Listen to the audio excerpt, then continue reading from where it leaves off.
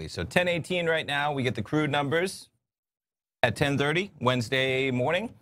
Looks like the number. So we're up here. This is the crude oil inventory EIA number. The survey number, which is the median analyst number, is looking for a decline of about 1.5 million barrels.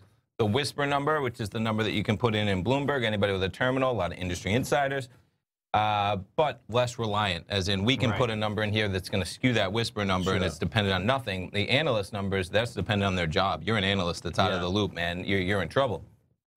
Nonetheless, they're looking for a decline between 1.5 and 2.5 million barrels. But boy, oh boy, like we talked about, what a move in oil we've had, right? Just this morning, man, we're at $58.22 right now. That's live.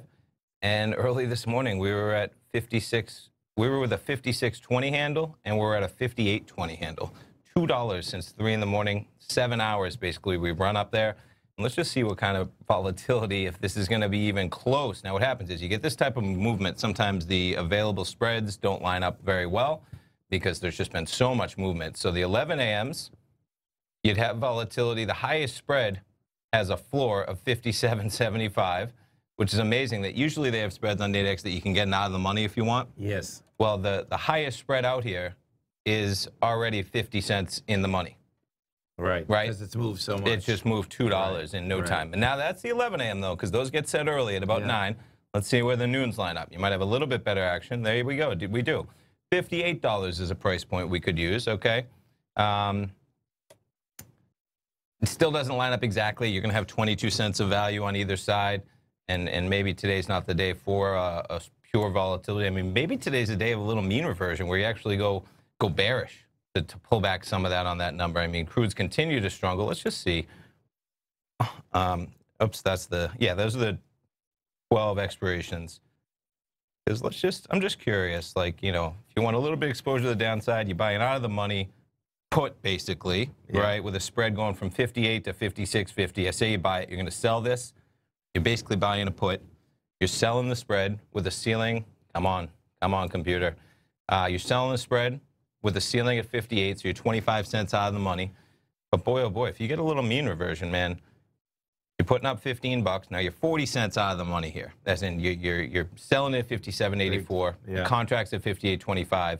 But not bad putting up 15 bucks.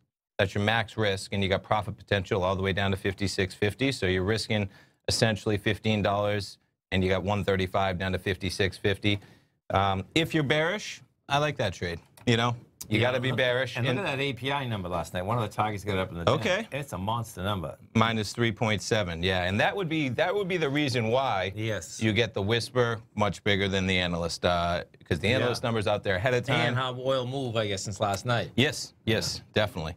That move did start though at about 3 in the morning. That API out last night at like 4:30. So we'll see what happens, man. Go for it. Jump around. Yep. CL.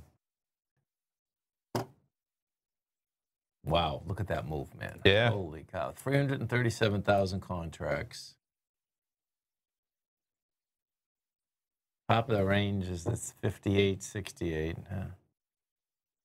Yeah, this does. The way this looks here, it doesn't look like it wants to back off. No, that's it. It's tough to be bearish oil when you just traded up $2. Yeah. But you do get mean reversion, man. It would have been the same way. It would have been tough to be bullish the market yesterday at 10 in the morning when the S&Ps were 90 points off their high from early Monday morning. But guess what? I think we're up probably 45, 50 S&P points from that price level. No, I heard that on the update.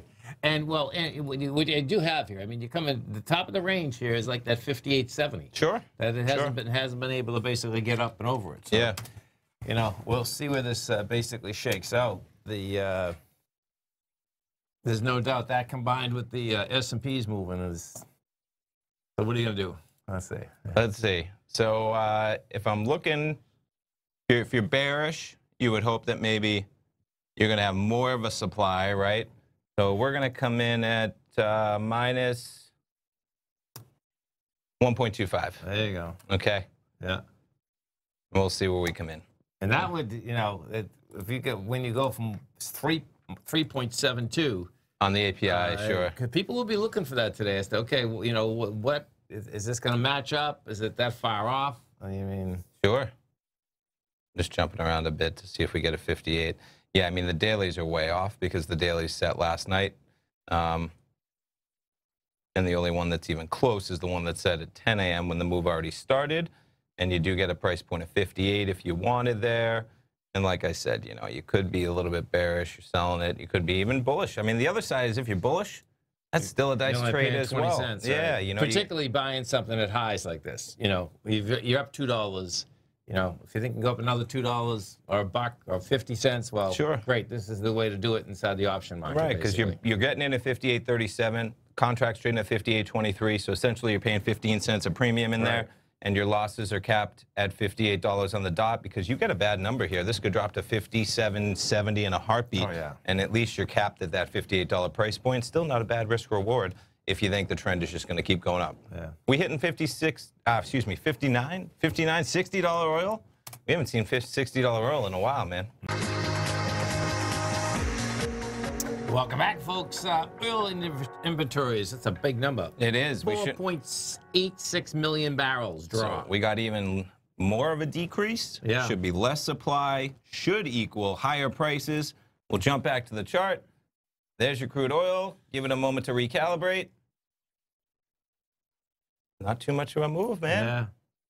Maybe the market's saying, hey, we just went up $2 in the last 7 hours. Exactly. We knew this was coming. Pretty muted response with that type of action, for sure. Yeah. $58.26, no real movement at all. And we'll see how that shakes out, though. But the number coming in, headline number, as it ticks down, 4.86. And let's see. Gasoline inventories rose 3.39 million. What a divergence there, huh? Yeah. You know, so they used a lot of oil. They made it into gasoline, but then they didn't sell the gasoline. Yeah, right. Yeah. Stockpiles build. Right. If we go over here for this is the top live. They give some good analysis sometimes. So there's your headlines. Yeah, crude falls 4.86, gas rises 3.39, and the Bloomberg user survey was expecting about a 2.56, as we saw in that whisper.